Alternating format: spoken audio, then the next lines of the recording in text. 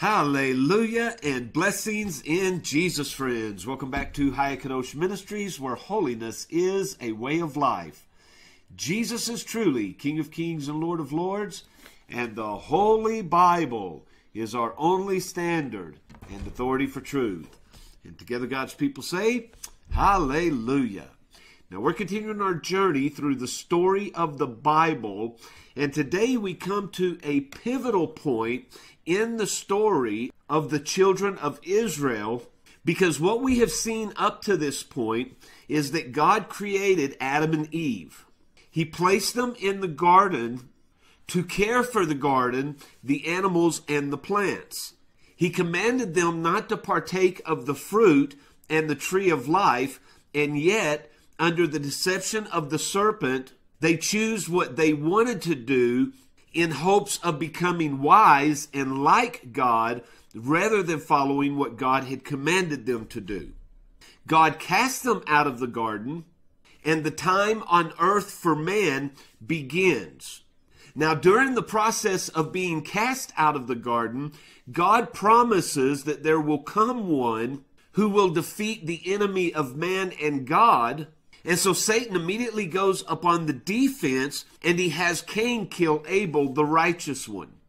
Well, as men began to produce on the earth, in Genesis chapter 6, we are told the sons of God, which every reference in the Bible saying the sons of God is always a reference of the angels.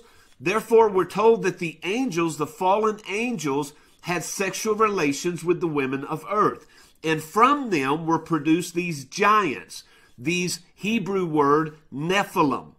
Well, man has become so evil upon the earth, and much of this probably has to do with the works of the fallen angels among the men of earth, that God sends a great flood and destroys mankind. However, 8 people are saved: Noah, his wife, his 3 sons, and their wives.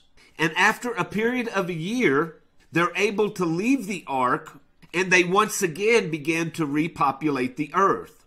Now God calls a man from a foreign country, named Abram. And Abram begins a relationship with God, and throughout the course of his life, God promises Abram that there is going to, from his seed, come one who will be the father of many nations. Well, that promised one is named Isaac. He has a son named Jacob.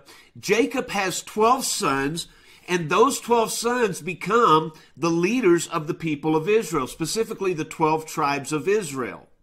Now, God had also told Abram that although his seed would be the father of many nations, these people would endure a great time of suffering. And so they do in a city called Egypt.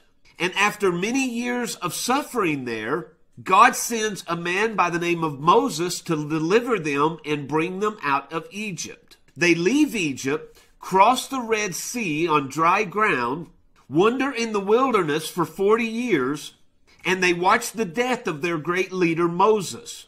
Well, upon Moses' death, God appoints a young man by the name of Joshua to lead his people. And Joshua is a great strategist, and even more so, he is a warrior. And so he leads the people through many conquests in hopes of eventually taking the land which God has called the Promised Land, and this is where the people of God are to reside. Well, that brings us where we are today. Joshua has died, and in Judges chapter 1, verse 1, it says, "After the death of Joshua, it came to pass that the children of Israel asked the Lord, saying, Who shall go up for us against the Canaanite first to fight against them?" And so basically what they're saying is, we've lost our leader. He was the one that we looked to guide us and lead us and tell us what to do. But we don't have him anymore. And so we are in disarray, and we don't know what to do. So rather than turn to the things of this world, we're going to turn to the God whom we serve, and more importantly, who our great leader served. And so it appears that the people start out right. And God has told them very specifically, when you conquer this land, leave no one alive.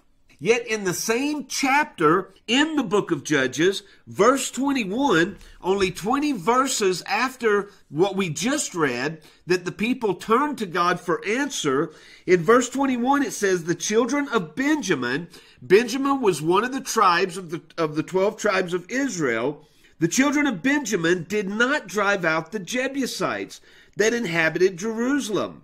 But the Jebusites dwell with the children of Benjamin in Jerusalem unto this day. Now you're going to see in the story, this is going to become a huge problem. But it's not only the children of Benjamin, the tribe of Benjamin. Look at verse 27. Neither did Manasseh, another one of the 12 tribes of Israel. Neither did Manasseh drive out the inhabitants of Bethshean and her towns, nor Tanakh and her towns, nor the inhabitants of Dor and her towns, nor the inhabitants of Ibleam and her towns, nor the inhabitants of Megiddo and her towns. But the Canaanites would dwell in that land. Where we saw Benjamin show lenience to one town, Manasseh is letting everybody survive. Well, let's look on. In verse 28 it says, it came to pass when Israel, all the people combined, all 12 tribes combined, when they were strong, they put the Canaanites to tribute, but they did not utterly drive them out. This is a big mistake. Verse 29, neither did Ephraim drive out the Canaanites. Ephraim, another one of the 12 tribes of Israel. Verse 30, neither did Zebulun, another of the tribes of Israel. Neither did they drive out the inhabitants of Kitron, nor the inhabitants of Nahalal. But the Canaanites dwelt among them, and notice this, became tributaries. Take a moment and look that up in the Hebrew, because it means that they became a burden unto the people of Israel. And not only are they a burden now, but they're going to forever be a burden to the children of Israel. All because they did not obey what God had commanded them. Well, verse 31, neither did Asher, another of the tribes, drive out the inhabitants of Akko, nor the inhabitants of Zidon, nor of Alab, nor of Aksib, nor of Helba, nor of Aphik, nor of Rahab. They're letting everyone live. It's almost as if they're purposely defying God. Or could it be their general is gone? They do not have a leader. They're not looking to God as their leader, because as so many times with us, so with them, they see God as a distant figure, a distant thought, not present with them in the moment. Yet we know that he is present with them in the moment, and he is present with us in the moment. But they've lost their general, and so they don't know how to behave. They don't know what to do. If he gave an order, it was easy for them because they would simply obey his order. But there is no one there giving them orders, so they're just letting everyone live. Well, it says in verse 32, the Asherites dwelt among the Canaanites, the inhabitants of the land, for they did not drive them out either. Neither did Naphtali, another of the 12 tribes, drive out the inhabitants of Beth Shemesh, nor the inhabitants of Beth Anath, but he dwelt among the Canaanites, the inhabitants of the land. Nevertheless, the inhabitants of Beth Shemesh and of Beth Anath became tributaries or burdens unto the people of Israel. Well, now, because God is present and he's observing all that is going on, chapter 2 picks up and says, the angel of the Lord came from Gilgal to Bochum and said, I made you to go out of Egypt, and I brought you unto the land which I swear unto your fathers, the promised land. And I said, I will never break my covenant with you. And I told you, do not make a league, do not make friendship, do not make partnership with the inhabitants of the land. For this is going to taint your view in seeing them as your enemy because you have befriended them.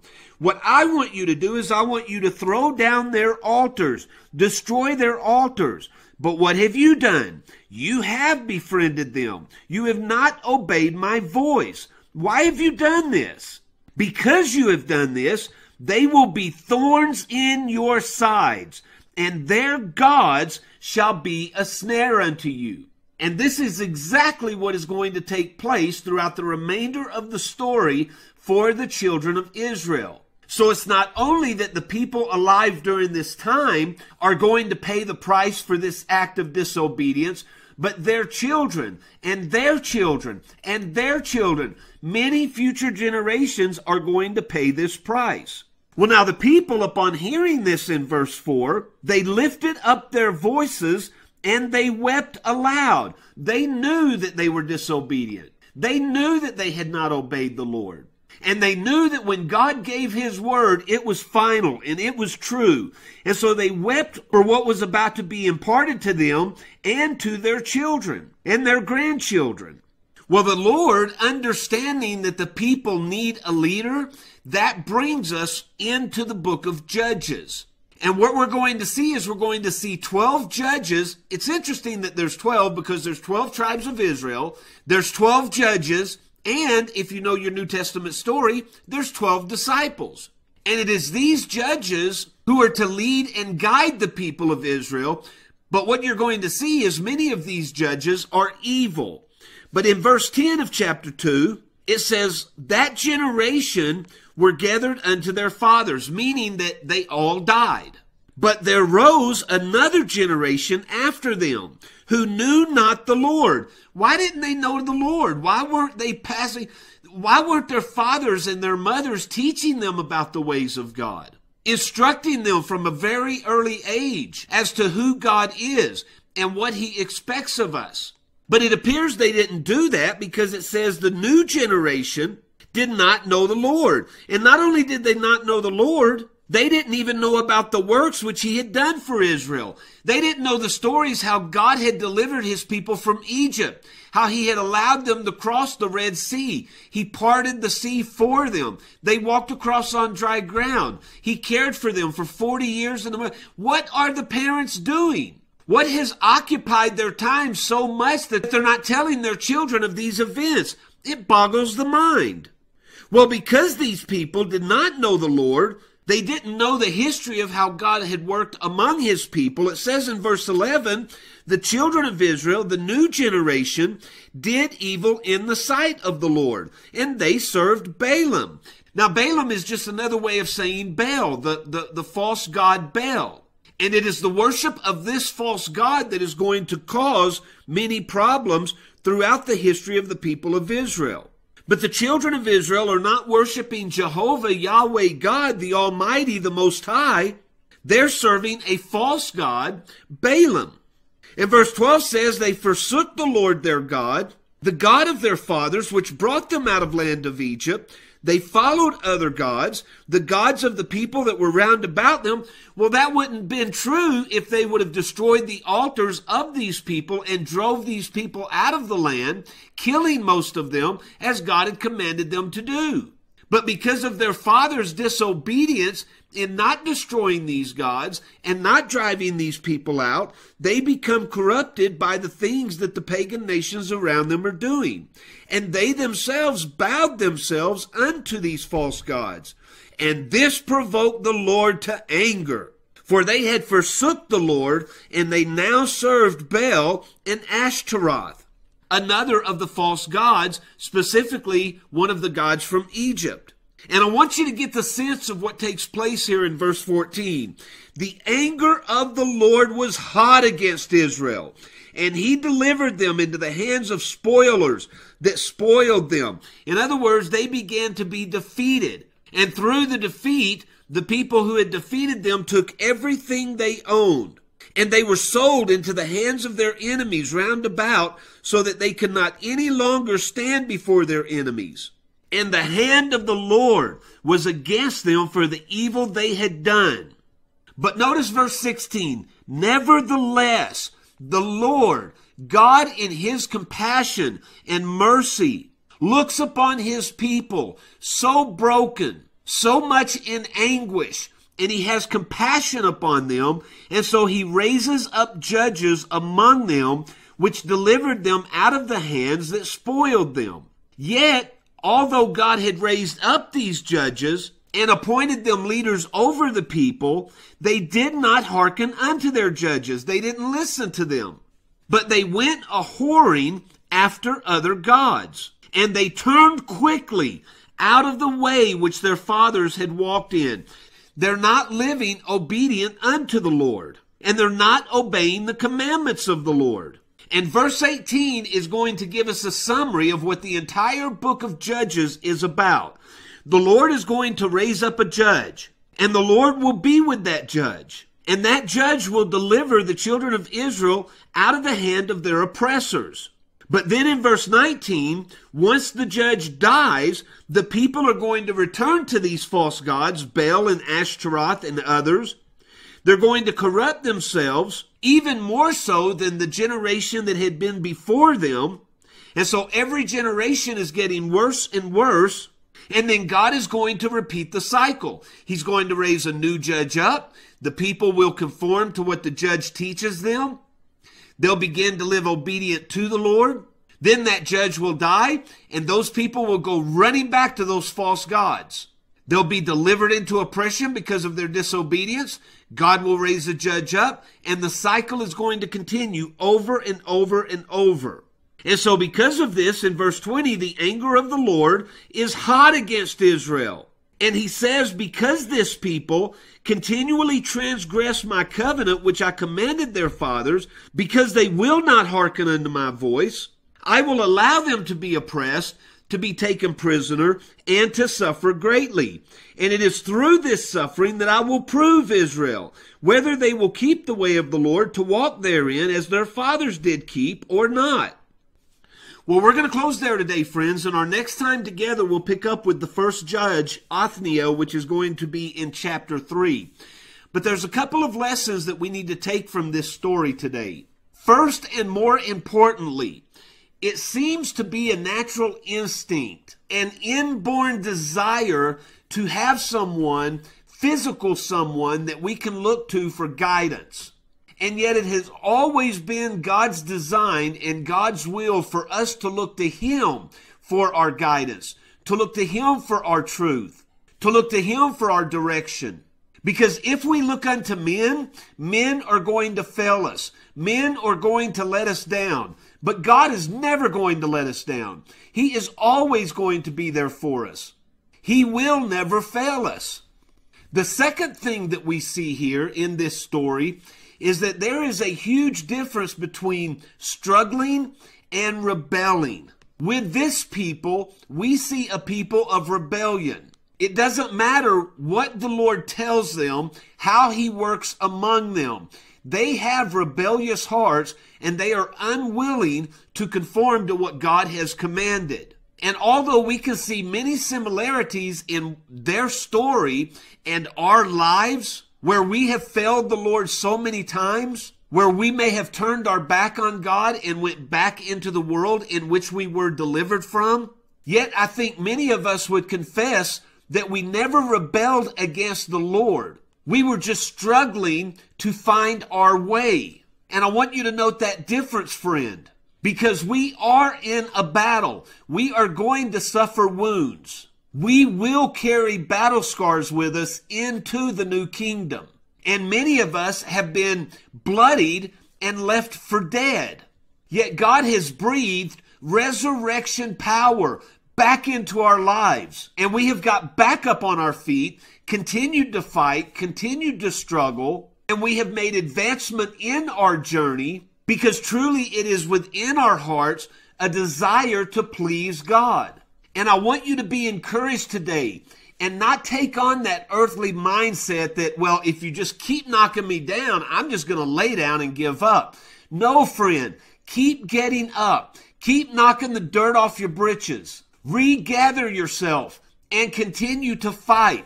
Continue to press forward. Continue to trust in God and continue to give Him your all, your best.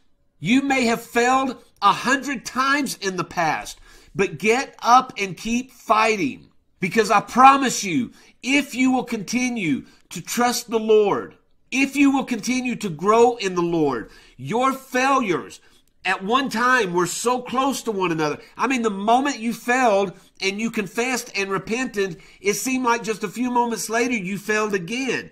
But there's going to come a day where you're going to see your failures become separated further and further apart, to where you're going to go literally days, weeks, maybe months without having a failure that you have to go and confess unto the Lord. It is a process. But friends, it is achievable. Jesus wouldn't have commanded us to do something that we were incapable of doing. And Jesus' command was simply, be perfect as your Father in heaven is perfect. Now, of course, that doesn't imply without flaw, but it means be mature, be persistent, be consistent in your devotion unto God, just as He is committed and devoted unto you. He will never fail you. Therefore, you strive with everything in your being not to fail Him. And so I'll simply leave you with this, friends. When everything around you, everyone around you fails, look unto the God whom you serve.